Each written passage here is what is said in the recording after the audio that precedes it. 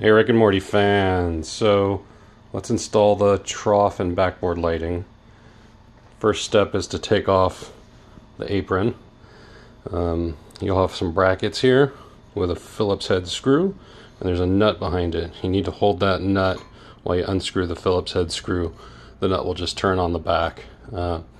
There's no other way to get it off as far as I can see, so you got to get some pliers in there and hold that. Once that's off, you can take the apron off, just slide it forward and it'll come off, and then we'll put in the trough lighting. So here's the piece for the trough lighting.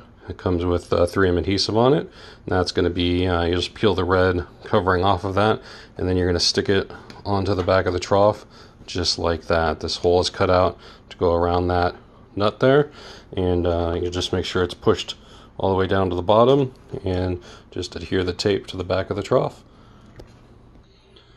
The trough and backboard each get one wireless controller. It has you'll have tape on the bottom of it so you can stick it where you like. All it needs to do is sit back in here somewhere. However you want to place it, this cable gets plugged into it like that, and this little sensor right here is the remote sensor, and you can just leave it sitting right about there. It's fine, because you'll be able to take the remote from the front and click it at the sensor and change the colors and the brightness. This 5-pin plug plugs into this 5-pin connector here, and you'll just match up the black dot with the black line with the black wire. And we'll give you some zip ties and mounting connectors for these wires here, so you can just place those little sticky pads and zip tie these to the sticky pads. The wire that you're going to run for the power is going to come right up this hole here. So you'll see, and it needs to plug into this side of the wireless controller. So there's that. For the backboard lighting, it's pretty straightforward. You'll have a strip of backboard LED lights. It has blue tape on the back with adhesive. You're going to pull that tape off and just align it underneath the plastic channel here. You'll feel under here there's a wood block, and then there's the plastic channel that butts up to the wood block. You're just going to want to put it right under the plastic channel here. So just stick one end over here and run it all the way under, and you're going to want the end with the plug on it to be coming off of this side closest to the power supply that's down there. So you'll just pull the tape off and then push it back up under there. You can see I have it back up under there, and just stick it all along that length there. And depending on your preference of where you want the backlighting, you can actually go behind the wooden rail that's in here. So this is the wooden rail right here. You can actually put the strip up and behind that. You could also put it on it. So, take a look before you adhere it maybe, and just see what's going to work best for you as far as where you want it to fall onto the playfield. Once you have the strip installed, you'll have this connector hanging down here. What you're going to want to do with this is use some of the zip tie mounting points and put them way up in here in the top underneath the back box, up against the bottom of the cabinet here, and just route this wire up that direction and attach it to those zip tie mounts.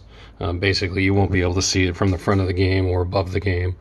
You'll just want to make sure everything is secure with your strip up against the top here, and then just bend that wire back up in there and connect it. And you're going to mount the control box back up in here somewhere. You can go on the side or the back of the cabinet. It doesn't really matter so much as long as this cord can reach it.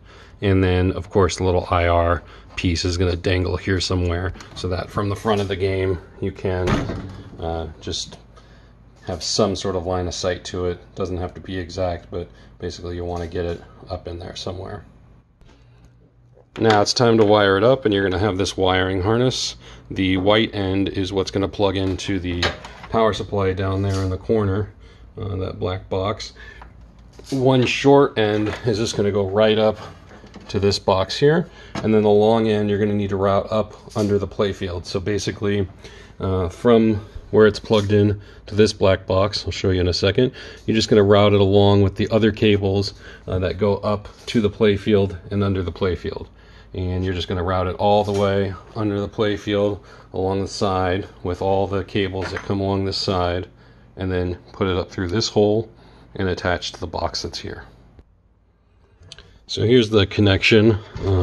Down here I have our topper lighting plugged into this, and then I also now have the new connector for the backboard and trough lighting plugged in.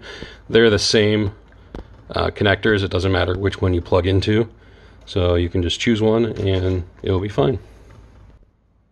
So while I'm plugging everything together, I left the box dangling here, but you can see I plugged in the shorter lead up to this box, and I just shoved the rest of that longer lead up under the play field here in the back in the box, the cabinet, and then I'm going to raise the play field up so I have a better angle to get to that stuff, and then start zip tying it along the bottom of the play field. So now I have my cable coming from in the back of the cabinet up under here. It's not attached to anything. It's not routed any which way, and what I suggest is to start with it down here and just see where you're going to route it and what it needs to go under. So everything looks pretty good right now. It can go above all this stuff. It's going to go under this cable here, and then it seems like it'd be fine just going up along this way. That won't be in the way of anything, and then it can go through the hole there. So I would put it through the hole, give it a little bit of extra room there, and now you can start zip tying from the top down, which will leave you whatever extra cable you have down here to go along with along the back bottom of the play field here, and it can even go down with these wires or wherever you want to secure it, so it's nice in a bundle there and attached with everything else. Alright, so mine's all zip tied. I use these little Velcro wraps, just makes it a little easier if you want to undo them and redo them. I have it going down all along here, down to the bottom here, and following this bundle of wires down out the back of the playfield. That's basically it for the install. Obviously you'll want to get back under there once you confirm all the function, and make sure you put the box in the back of the cabinet up there and get the wires out of the way. You don't want to hit it with the play field when you're putting it back in, and we'll get to testing next. So obviously you want to button it all up so you can see what it looks like in the game, but what you're looking at here is a double RGBW strip. The top is just white and the bottom is RGB. So on the remote you have two sets of controls. This lower white section is all just for the white lighting, so basically on and off, and as well as dimming functions. And then this upper section is for the RGB section. So you can obviously turn it to any combination of these colors that it has an option for, and you can also set the brightness up and down or turn either of them off completely. So if you just wanted white light, you can just use the upper part, set it to whatever brightness you wanted, and you get a nice glow from the bottom here. Of course, I'm sure you're going to want something like, you know, maybe some sort of, where's the thing there?